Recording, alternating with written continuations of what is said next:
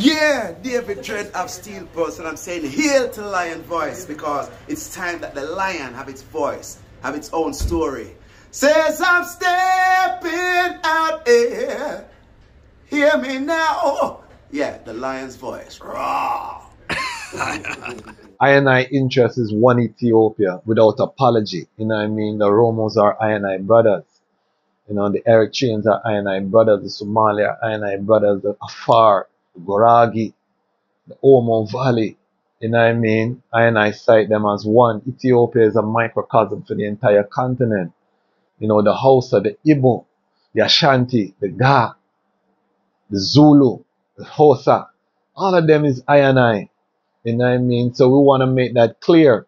Right now, we're supposed to be focusing on one Africa, African unity, because then these things will not matter. You know what I mean? But we're still, some of us are still clinging. And this is what His Majesty was bringing us slowly out of this mind state.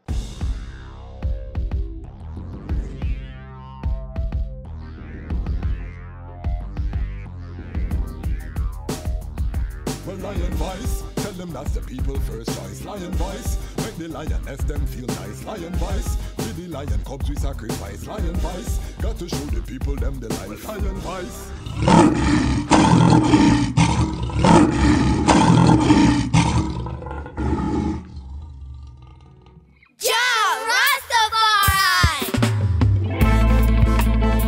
Them could never conquer the mountains, thousands of years and counting.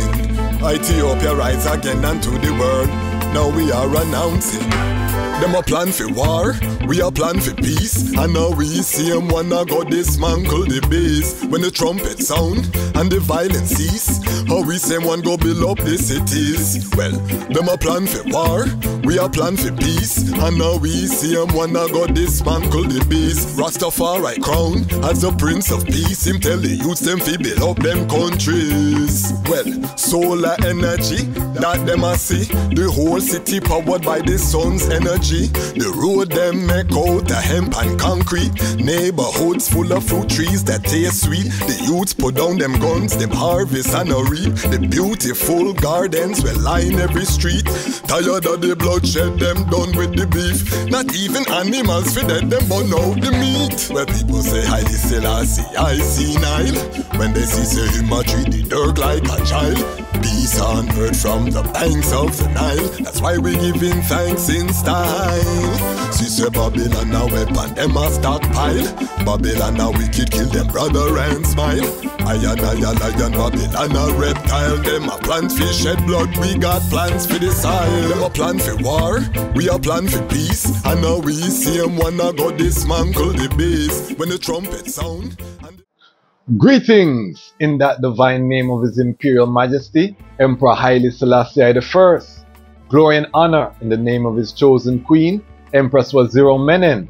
My name is Kwasi Bansu, aka the Chasmatch Kwasi, aka Ras Kwasi, aka the Reading Ras, aka the Pan-African Happy Man. I'm a creative industry attorney, I'm an author, I'm an actionist, I'm an artist. But right now, I am the host of the Lion's Voice. Welcome to the Lion's Voice Network, and welcome to the Lion Voice, our flagship program here, where we talk about topics relevant to the global Rastafari family.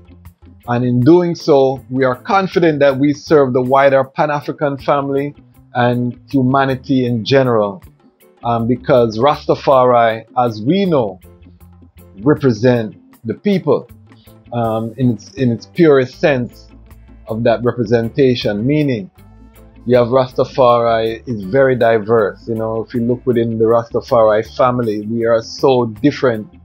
You know, we all share that love of the Emperor, but there are so many facets, and that is how humanity is as well. So we have a lot of interest, and that is one thing that I want to show from this channel. We're not just reggae music, smoke ganja people. You know, Rastafari, there are so much topics, and give thanks to the listeners who have commented.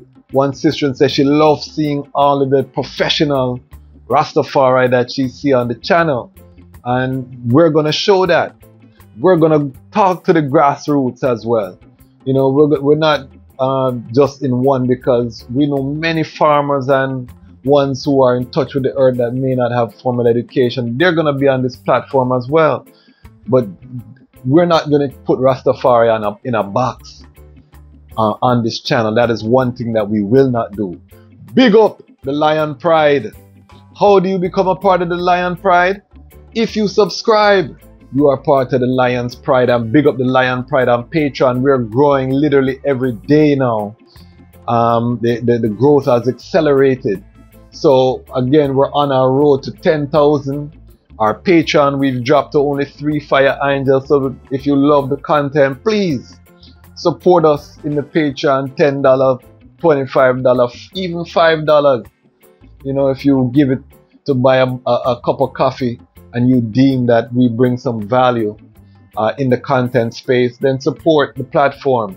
Our goal is to build a Rastafari owned production company on the continent, and we believe that, or we know, more than believe, we know that Rastafari voice has a place in the greater Pan-African and human voice out there. The lions must tell their own story. So saying all of that, today's topic, we are going to do part 2 of an episode that's doing very well in reference to the current crisis in Ethiopia. Is Ethiopia on the brink of civil war? These are the questions that we are asking and we are looking. I want to just note that Ethiopia was just admitted into the BRICS conglomeration of countries. For those who are not aware, I'll play a little clip that gives some background on Ethiopia's admission to BRICS. And one of those 6 new countries that's set to join BRICS is Ethiopia. And let's get reaction now from Addis Ababa. That's with Clotilde Azza. Clotilde, what more can you tell us?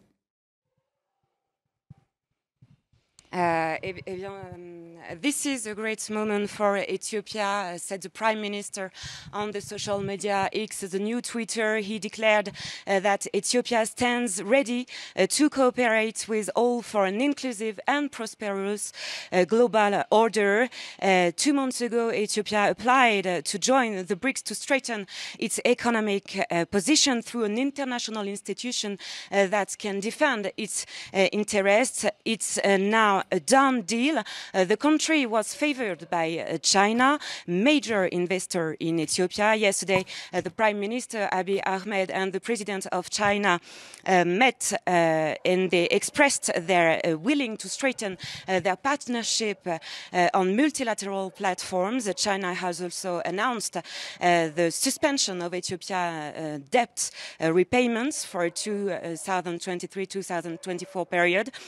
This is a good news for Ethiopia, which needs to recover from the 2 years war in Tigray, which deepened its debt and slowed exports and the job markets.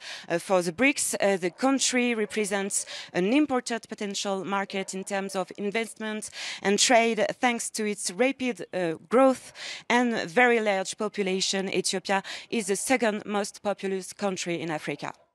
Clotilde, thank you for that. Clotilde has our reporting for us from Addis Ababa. If you love the format where we look at different news and we comment, let I and I know down in the comments, because we're going to be doing more of that. Of course, we utilize fair use under the copyright law that allows you to make commentary. And we always, anytime you see images here, they're for educational purposes. So we try to stay within the fair use. Add some value. We don't just have the image, we're explaining what's in the image or we're talking about something. So we try to stay within the confines of fair use as a creative industry attorney.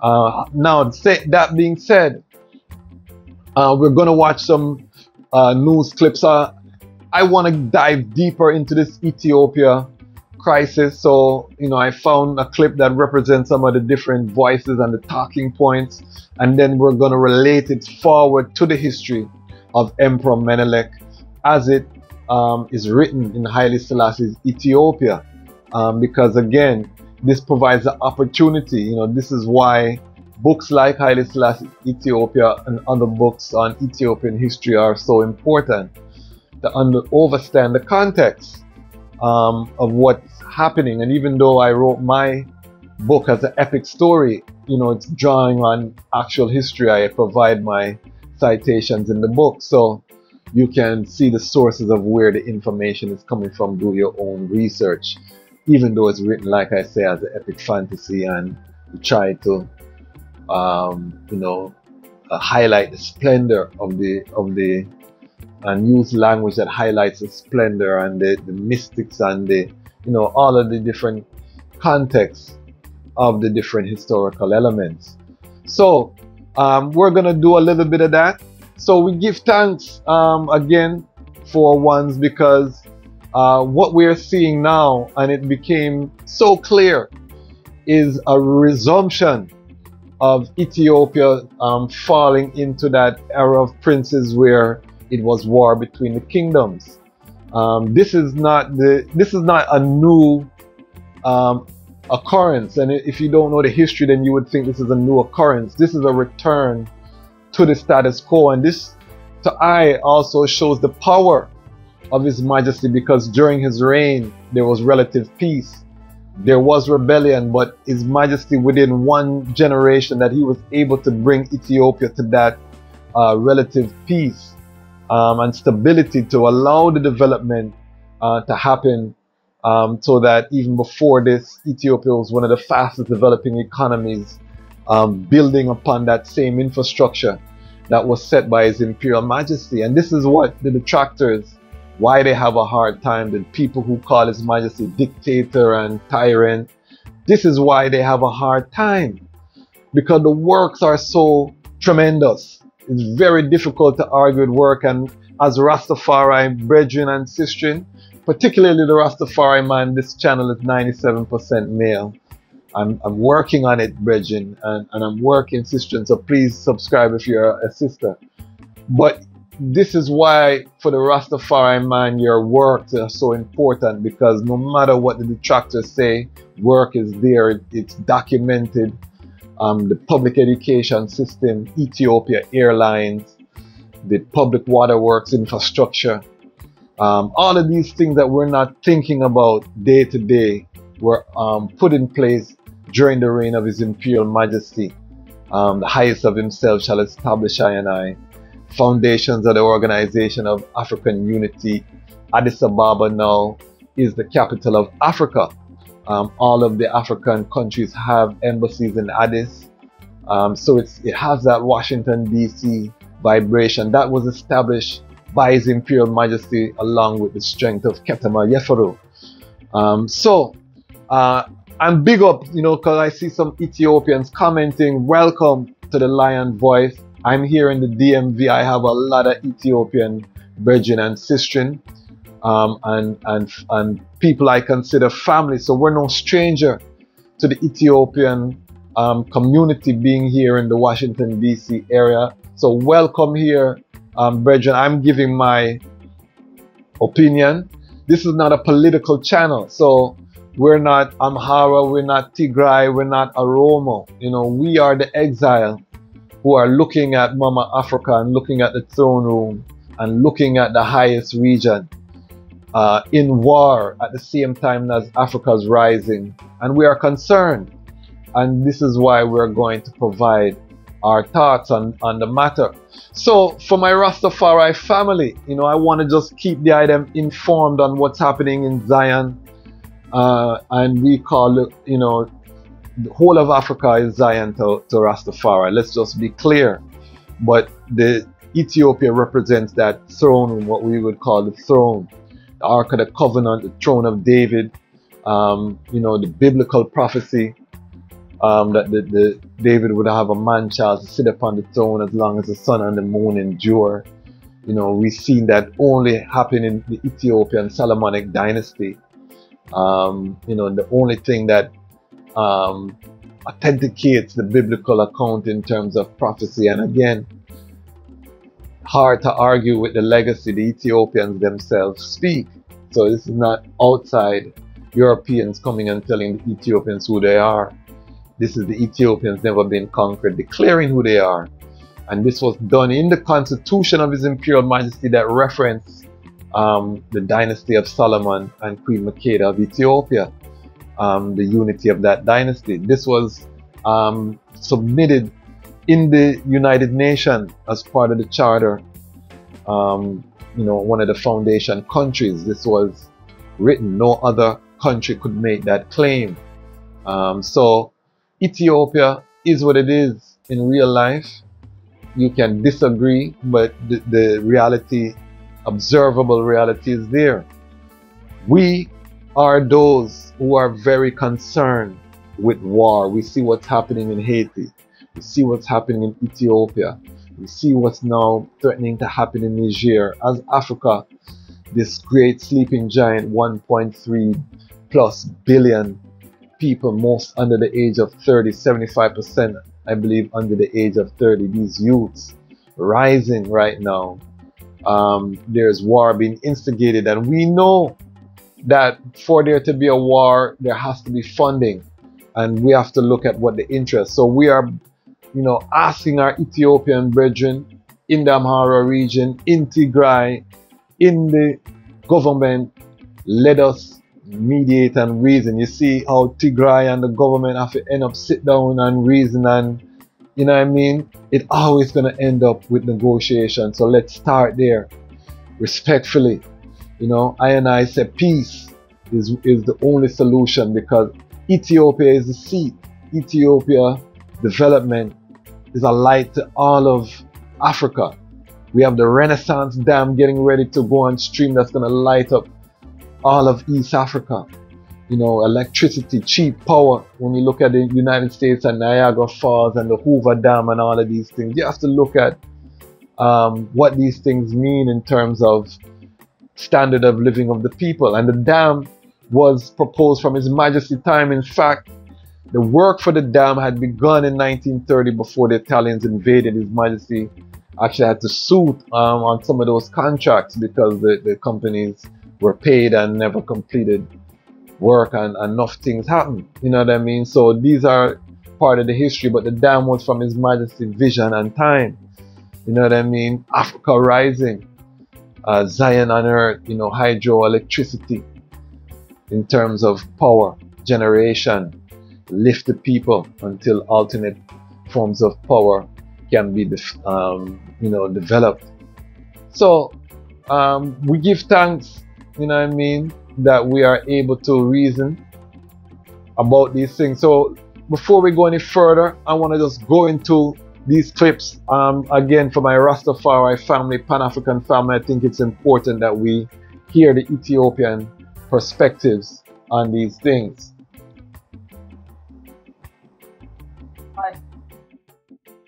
In common. Is that not correct?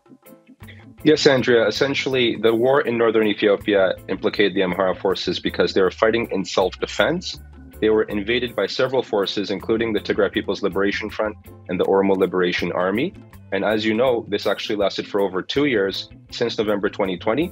Unfortunately, a lot of crimes were committed, and war crimes included, within the Amhara and Afar regions. So as this was happening, there was this misconception that Amhara supported Abiy, but that is absolutely unfounded, because the Amhara region actually had the largest anti-government protests, including the ones that led to the current round of fighting in the Amhara region. For example, earlier in 2023, protesters came to the streets and led peaceful civil demonstrations across more than 30 cities and towns in the Amhara region, voicing their discontent with the Abiy regime's policies, including decades of genocide committed against the Amhara people, including in the Oromia region of the country. And so this was just one of the issues. There was also political marginalization, subjugation, arrests of political prisoners. These include opposition figures, journalists, professors, students, and sometimes human rights activists and people who are simply profiled for being Amhara.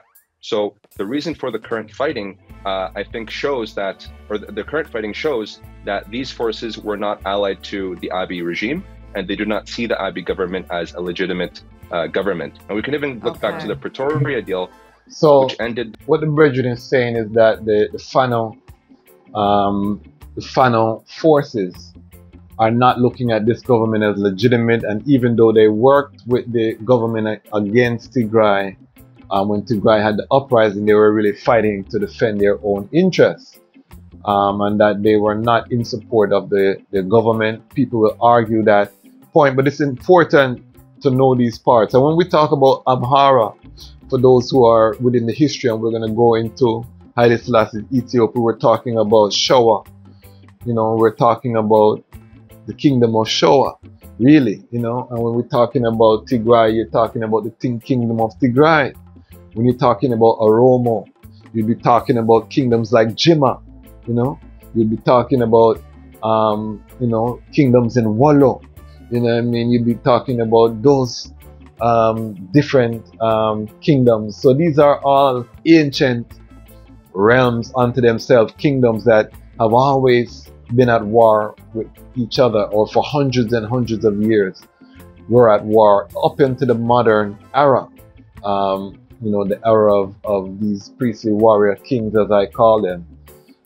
All of these kingdoms were war, and at different times they held power. And it's important to note that most of the emperors have Oromo blood. They have different, you know, Tigray blood. So, you know, these kind of differences in and of themselves are really just almost like, you know, alpha versus Q, or, you know what I mean, fraternities fighting them one another. You know what I mean? These are the same bloodline, same people, through hundreds of years of intermarriage, you know, in Ethiopia. The bloodlines are all, you know, more closely aligned than they are distinct, and that has been proven scientifically. But let us continue. Ended the war in northern Ethiopia, in which Amharas called for independent representation to promote justice and accountability and to look after their interests, because they did not trust the Abiy government to do that for them. And they were not really included in the Pretoria Agreement, so they seem to feel that they were kind of thrown under the bus in that process by not being really... So, the Pretoria Agreement that she's talking about was an agreement that was signed by the peace talks between the Tigray, TPLF, Tigray Liberation Front, and the Abiy government. There was a peace that was meted out in Pretoria in South Africa. Peace accord, the fighting ceased. So that's what they're talking about there. Be able to participate. So help us understand then how much you think the FANO forces now really represent all Amaran people. Are they united around the cause that the FANO are now going to battle for? Certainly, the FANO, when we talk about the FANO, it's important to understand these are everyday men and women who have taken up private arms. These are their own private arms, oftentimes very outdated rifles, for the self-defense of their communities. And this is a cultural practice by the Amhara people that dates back many centuries, including from the time of the Second World War, when Ethiopia was actually invaded by fascist Italy. And so the FANO took up arms to defend their homes. And this is what we're seeing currently, as the Abiy regime has waged a genocidal war on the Amhara region. And this is waged on for many months now. But what's interesting is that the FANO are actually seen as the only reliable mechanism to look after the safety and protection of the Amhara people. They do not trust federal forces to do this for them, as over the past 5 to 6 years, the federal forces have not only failed to protect Amharas throughout the country, but have actually been complicit in the human rights violations against them. Okay. So the FANO are essentially seen as freedom fighters, not as, you know, just your regular type of militia group that is how they're somehow portrayed to be at times. Let me turn to Gebre Christos, because the fear, as you know, among Amara is that without their militia... Yeah, that name, the Gebre Christos, and I see the brethren, you're going to see him, he has locks, it look like, too. These are all Ethiopians abroad. We like to hear the different perspectives, you know what I mean, so that we can, you know, add some nuance as we are looking, because again, this is geopolitics on the chessboard. They're trying their best to destabilize Ethiopia. This started when they brought in this ethnic constitution. His Majesty warned them, do not divide Ethiopia by tribal lines. That was one of the things that was, you know, from the granting of the first constitution. And they didn't listen. And this is the natural, so we're seeing the natural conclusion, a cycle of endless war, divide and rule. So let's listen to this next version, because, you know, the first version obviously pro-FANO, but again, we want to have a balanced conversation, and then we're going to show from Menelik time, you know what I mean, the rocky road that we have to travel.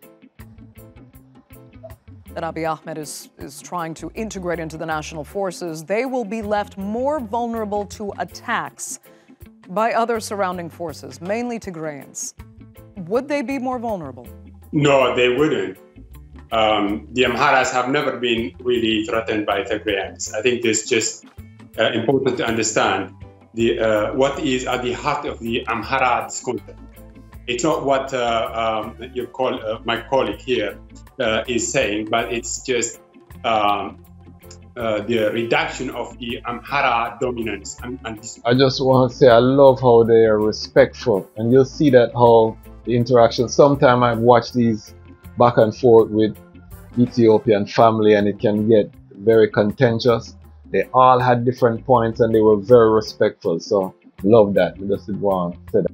Dominance in Ethiopia in 1991, and the installment of the federal order that has basically been the central point of Amhara discontent, because that meant that, you know, they lost, well, not lost actually, they still are, but the undisputed dominance that they had before, you know, controlling the entire Ethiopia as they wish, yeah, and everyone else doing their bidding, is the central point in this argument. And so towards, you know, regaining that, they have done. So I want to address that. So you can see a little bias there, because he's saying that Amhara want to control the whole country, of everybody doing their bidding. We can't ignore that Emperor Johannes was from Tigray. He did, you know what I mean, he governed in the same way emperors of old. You know, Emperor Theodros was not from Amhara region either. You know what I mean, coming from Rasta. So, you know, it's a little bit disingenuous to say like it's just the Amhara. This is the you know, for those who watch Game of Thrones, you know what I mean, whoever sits in that seat historically, in that throne of David, governed the realm, governed the empire, and the empire was made of many nations. This is what, you know, we have to understand. You know, it was evolved into a nation state, but this is the ancient empire of Ethiopia. So to say that it's just an Amhara thing, and then also remember, Haile Selassie have Tigray. If you look in his background through Ras Makonnen, he has Goragi, he has Aromo. So, you know, when we're looking at the Solomonic line, you're looking at all of the tribes or all of the kingdoms intermixed. So it's all, this is the politics part of it. So, you know, big up virgin of him, locks and thing, and Rutical. And I'm sure all of these are very wonderful people, but I just want to point out that is not accurate based on the genealogy of the ancient kings. They have done everything possible they could do. They aligned with the Abiy regime, and they fed it, they supported it, because they believe that it is going to attack Tigray, which they blame at the cause of the installment of federal order in Ethiopia. So their issue is really the configuration of Ethiopia, and not because there is really any grievance. I mean, they are like any other Ethiopia. Ethiopia is a very horrible country. It's just always crimes, you know, violence in Ethiopia. But the Amhara has a unique demand, and that is the Amhara elite. I mean, in this case, when I say Amhara, to regain the lost influence, the lost power. And now they were supporting until now Abiy Ahmed, and now they feel like they have attained what they wanted in Tigray. like for them. Right. Robel seems to think they were never supporting Abiy Ahmed, regardless of what the impression from the outside might be, because they did fight against the Tigrayans somewhat together. And to be fair, I think that Prime Minister Abiy was supported widely when he first came to power. That was the energy, we felt here in Washington, D.C. Region. Now, I don't know, I can't speak on the ground what were the facts. I think everyone was hopeful, at least initially. So, when the brethren sir said Abiy never had power, because we want to be balanced, even though we love FANO because they are pro Haile Selassie and Menelik II, and and that history is very close to I as Rastafari. I interest is one Ethiopia without apology. The Romos are I brothers. The Eritreans are I brothers. The Somalia are I brothers. The Afar, the Goragi, the Omo Valley. I cite them as one. Ethiopia is a microcosm for the entire continent. The Hausa, the Igbo, the Ashanti, the Ga, the Zulu, the Xhosa. All of them is I. So we want to make that clear. Right now, we're supposed to be focusing on one Africa, African unity, because then these things will not matter. But some of us are still clinging. And this is what His Majesty was bringing us slowly out of this mind state.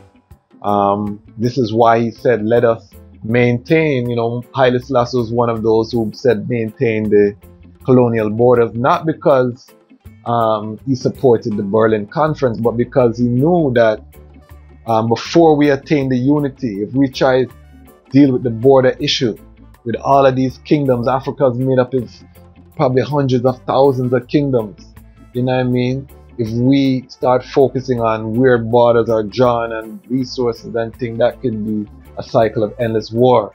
If we're unified, then it becomes less germane in terms of the borders, because we don't really, I live in DC, but Maryland and DC now fight over anything because it's the same, in terms of right to travel, conduct business, and all of these things, it's just a walk literally down the street for I to go to Maryland. So that is how we want Africa, country to country, where just like Europe during the European Union. So that is what we're saying, but let's continue. Together in the two-year war there, but let me turn to Ledette, because we have the Tigrayans fighting the government, we now have the Amara fighting the government. Has the federal government under Abiy Ahmed made it worse for Ethiopia, or was there just potentially, maybe never a way really, to unite what is such a fractured country? Thanks, Andrea. I think the Abiy administration is historically the first government that was brought by the power of the people. So our colleague here just said that the Amara region, did not bring this, but it's less than 2 years ago that Dr. Abiy was elected by Ethiopia. So if you do not like an administration that you voted for, the first and foremost thing is not to start up arms. That's not the way to make any changes in this current administration, because there is... Let me just say I agree in principle with what the sister is saying. We have to go through process, because more than anything, the preservation of peace. Now, a man have a right to defend himself. If people are coming in there to murder, rape, and pillage during time of war, a man have a right to pick up arms and defend himself. Once that reality is no longer there, then we must return to the negotiation table, because we have to move forward. There's a bigger game at play globally. As Africans, we don't have this time to be fighting brother to brother. let us be serious. We can mobilize, but we have to come to a peaceful resolution. Constitutional order. Having said that, I believe that this is a political issue. I don't think the FANO represent the entire region of Amhara, just like TPLF did not represent the entire region of Tigray. So there are elites who are creating propaganda, saying genocide and having other types of grievances to find a way to get into power. And they're using the regular people of Amhara, trying to entice this violence to face off the Ethiopian National Defense Force. No, I don't think the administration is creating anything. This is about power struggle, and Ethiopia has never really had a democratic a leader who has given this much freedom. Independent institutions are being created, and they are viable. They're not totally where they could be, but it's definitely the start. And this is a historical time for Ethiopia. So we're going to have elites from different parts of the world, whether it's Oromo, Amhara, or any other ethnic group, who are trying to fight to gain some power. And in this case, if we're talking about the Amhara region, the elites are using, a rhetoric such as we are the owners of this country, we're the owners of Ethiopia, we are going to take back our ancestors' land and so forth. These are the kind of propaganda that they are portraying, basically offending over 80 ethnicities in Ethiopia and trying to bring back something that's of the past. Okay. So no, this administration is moving Ethiopia forward. Yeah, let me get Robel's sentiments on that. I mean, is part of the problem... I'm going to let I'll post the interview in the description. I just wanted to give some context around the reasoning, so one can hear the different sides, and that is not just cut and dry, because all of them sound reasonable. I will say that Ethiopia needs to get rid of the ethnic constitution, one Ethiopia. It cannot divide the nation by the tribal lines. And I would say to the Amhara, who are saying that reclamation of the country and remembering glory of Haile Selassie's reign and Emperor Menelik reign and the progress, unprecedented progress that happened in Ethiopia under that time period, that the war is not with weapons. The war is culture. The war is because we have to recognize that the Derg took the history. That imperial history has been a lot of propaganda surrounding it. Was Menelik a perfect man? No. Was Haile Selassie perfect? So I, yes. Ones may have their critique, you know what I mean? And they can be free. But most of those challenges, because I tell one, what would have happened if Haile Selassie was able to implement his program of reform unchallenged? What would Ethiopia look like today? And again, you can only judge by what he accomplished in the face of such great opposition, not only from Oromo or Tigray or the other kingdoms, because the nobles, he had to cut their power in order to provide a constitution. You know what I mean? In order to rise people from peasants to citizens, he had to step on a lot of toes.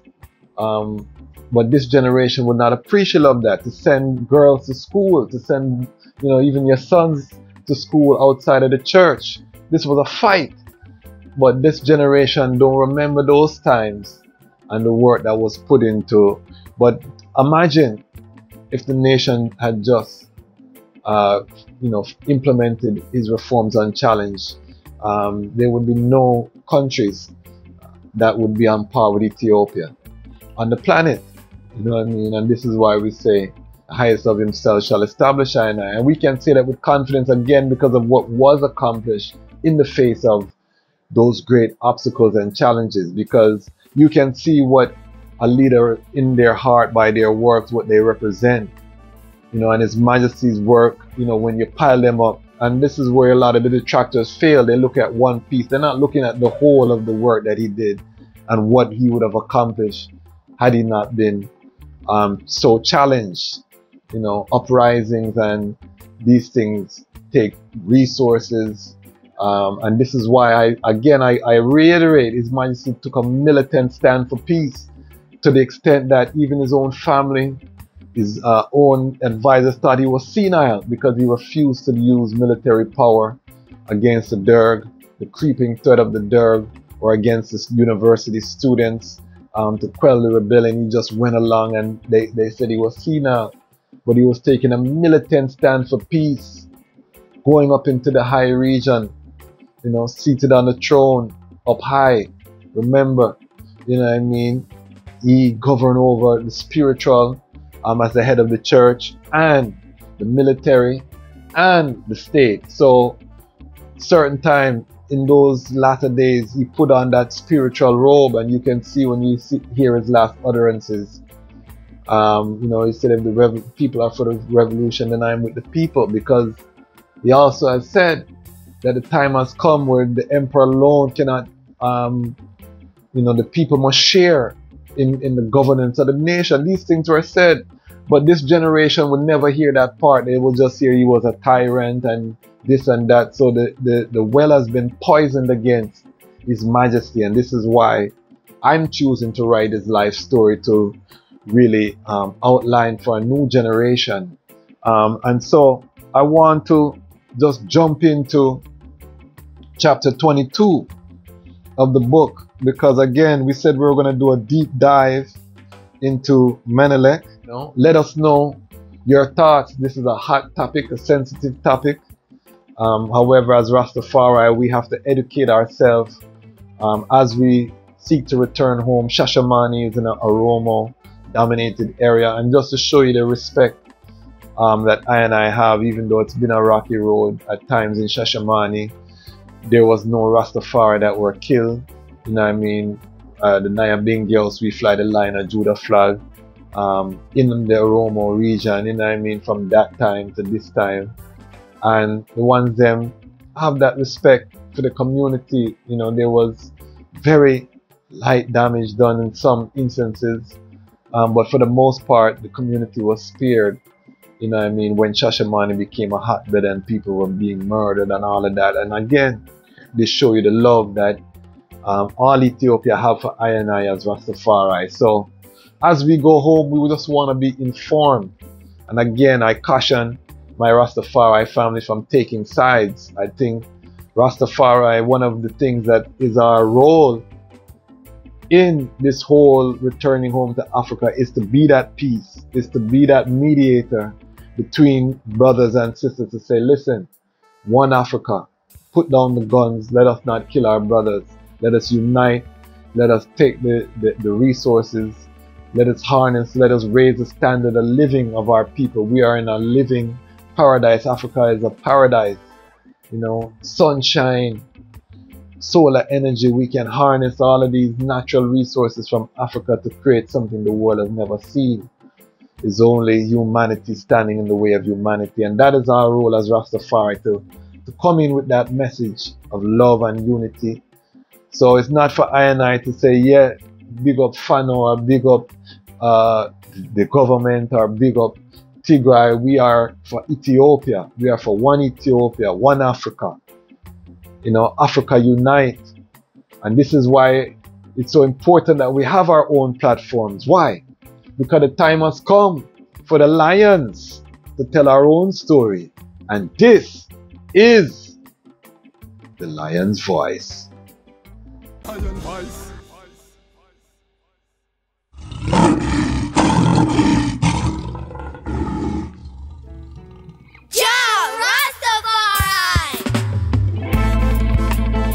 Them could never conquer the mountains. Thousands of years and counting.